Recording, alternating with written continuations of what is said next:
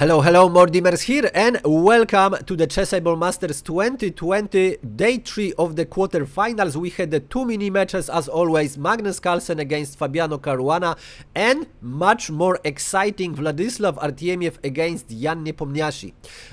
For those you don't know, Vladislav Artemiev is one of the best Russian grandmasters, number 4 in Russia and number 13 in the world in the rapid time control. He's very strong and still young. 22 years old, his ranking, rapid ranking 2769, and in this game he's gonna play as white. And his opponent Nepomniachtchi, number 9 in the world, number 2 in Russia. His rapid ranking is 2778. He is 29 years old and he's gonna play as black. And now I would just like to tell you that Artemiev played really rare openings, really crazy openings. So in one of the first games he played as black, and in the Rui Lopez he played Anish Gambit f5. Really crazy game, and he got very great position. However, huge drama. He blundered the checkmate, and then he just got checkmated on the 8th rank. That was dramatic, but he didn't stop to play the openings like this, and he opened with Nimzo Larsen attack b3. So continuation of crazy openings, and this game is even more exciting because one of the moves made in this game is, I think, at least game of the day. Maybe the move of the tournament, maybe it's too much, but it's a really exciting move, and you will have to find it, so you know, stay tuned. We have e5, modern variation, bishop on b2, knight on c6, e3, now e3, knight on f6. All of this is theory, and Jan Krzysztof Duda said one day, these guys on the top level, they play everything, absolutely everything. So you cannot, you know, be ready for you know, Queen's Indian defense, you know, for Queen's Gambit declined and stuff, because these players gonna play some crazy openings against the lower ranked players, and you have to always be ready. And as you see, also against each other, they testing if somebody, you know, remember the ideas of the openings such as, you know, Nimzo Larsen. So look at this, we have bishop on b5, main move as well, and now not d6, the main move here is bishop on d6. It was played by Anand, it was played by Karyakin, and we have couple of hundred of games with the bishop on d6. So you see already that it's something unorthodox. We have knight on a3, still following the theory, and now the knight gonna jump to c4. So what black want to do is control with the knight on a5, control c4. Here is the idea. Now bishop is no longer needed here, so bishop on e2, and now a6, controlling b5 square, so the knight cannot come, for example, to b5, cannot come to c4. So you see already a lot of nuances in this opening. We have c4 again, main move, and here black usually goes for castle, and the game continues. However, Nepo has a different idea here, and he plays c5, knight on c2, so this knight found the square for itself, and now knight on c6. Idea, of course, playing c5 and then move the knight on c6 is a common idea. And here we had in database one of the games where a knight on f3 was played. However, e4, and this knight has to find some square, you know, to play, and knight on g5 is not really the best square here, okay? Bishop on e5 can be played, exchanging this dark square bishop, and then position of black is really solid with this annoying pawn.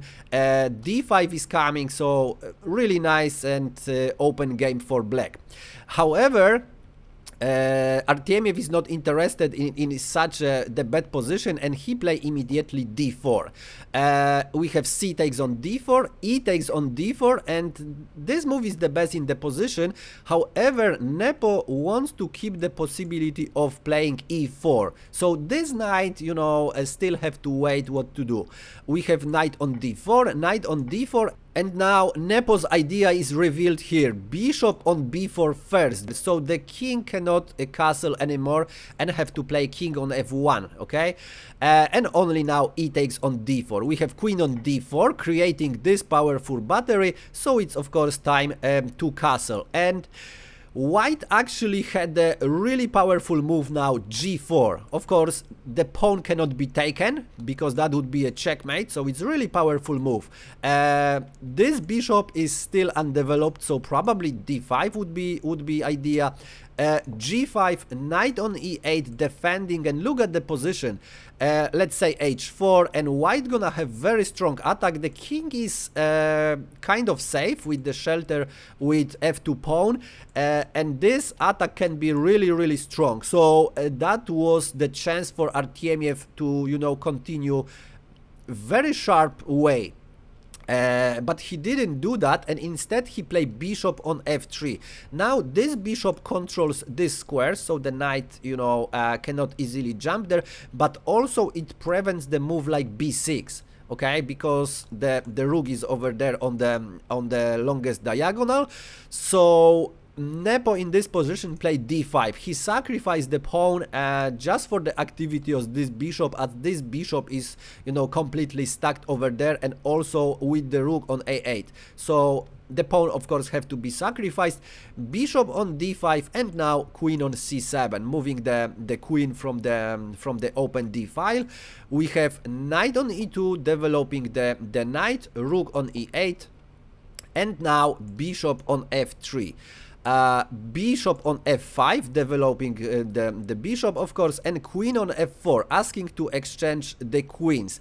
And here is quite a critical moment of the game, because Nepo has to make the decision. The best move in the position would be just exchange the queens. As this bishop is under attack, you cannot defend that bishop. I mean, you can, but that's what Nepo did.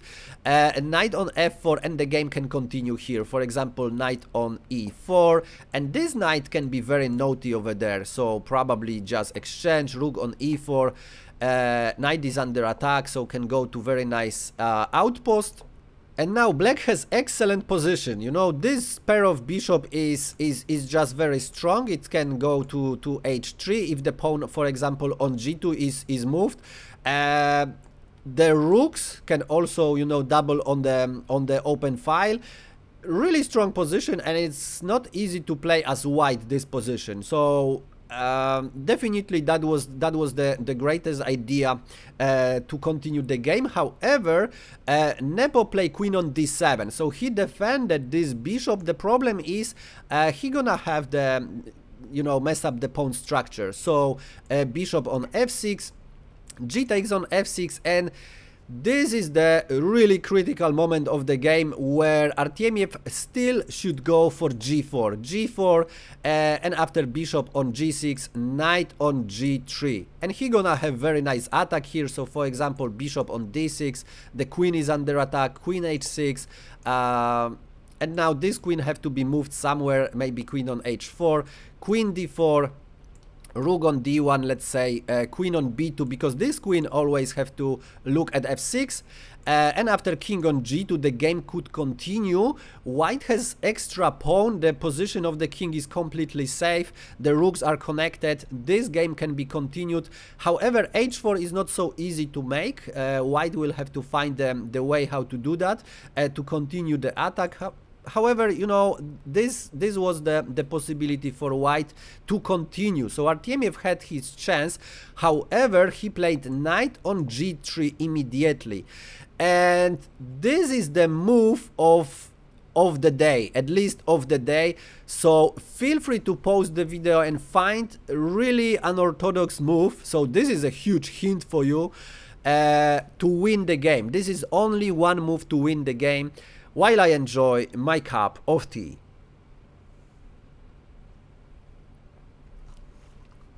Okay, ready? So if you think like queen on d3 is a great move, it's just a regular move. You achieve nothing here. For example, queen on g1, and after queen on c3, your rook just goes to defense on f1. Yes, you can harass the rook. However, knight e4 with the attack on the queen, so you can take with the bishop and you achieve nothing, or you can take with the rook. And after bishop on e4, bishop f1, queen h6, you threatening the checkmate here. So black has to just, you know, win this pawn back and then continue the game. It's completely equal, so nothing going on. You achieve completely nothing. If you try to make a checkmate, you're gonna be too late, because of course this is the very well known checkmating pattern. So I hope you know that. And yeah, that would be losing. The move we are looking for is bishop on b1, and we had a couple of tweets where, you know, some people wrote, if, you know, of all players could find such a move, it's Nepo. Nepo always find this move. Now, what is the idea? Look at this. This is a checkmate is coming, okay? The problem is you cannot take the bishop, because you have queen on d3 with this fork. So king on g1, queen on b1, knight on f1, let's say, and after queen on f1, you're gonna get checkmated. So you are in a huge troubles. Queen on c1 also doesn't work, because this time rook e1, okay, forking the king and the queen. And after that, you cannot take any of these bishops. I mean, if you take the bishop on b1, you get a queen on d3, obviously. And after rook on e8, with check, knight e2, and only now queen on b1. Before, the knight was defending the rook, so it couldn't work. But now everything works as a charm, and that would be the winning game. Also, king on e1 doesn't work for very similar reason. Rook just joins the game, and after knight on e2, just queen on d3, and white have to give up the exchange. Actually, two rooks for the bishop. Otherwise, there are no good moves here. You cannot move, for example, this pawn, because the bishop is hanging. If you play any moves, then actually rook on e2 winning the game very easily. Bishop on e2, now queen on c3 winning the rook, and of course the game. So let's say even bishop on c2 is faster. You don't need to take that. King on c1, bishop b3, and that's of course a checkmate as well. So what a move, what a move. Rook takes on b1 doesn't work, queen on c1 doesn't work. Artemiev tries something else, and he plays king on g1. We have rook on e1 now with check, knight on f1, and now queen on d3 with check. So checkmate is on the board. Artemiev tried to find some resources, and it's pretty smart. Queen on g4 with check, king h8, and now bishop on e2. So saying, okay, you take my bishop, I take your bishop, everything is fine.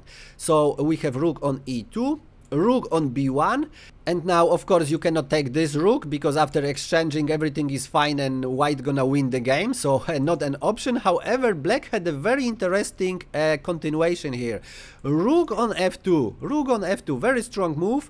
Now the rook is still under attack, and if white gonna take the rook, the problem is bishop on c5.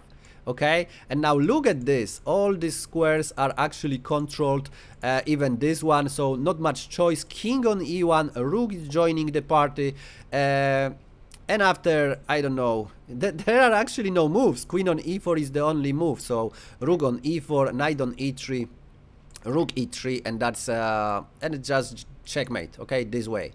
And this is a checkmate. All of these squares are of course controlled, so that would be a checkmate. Very beautiful.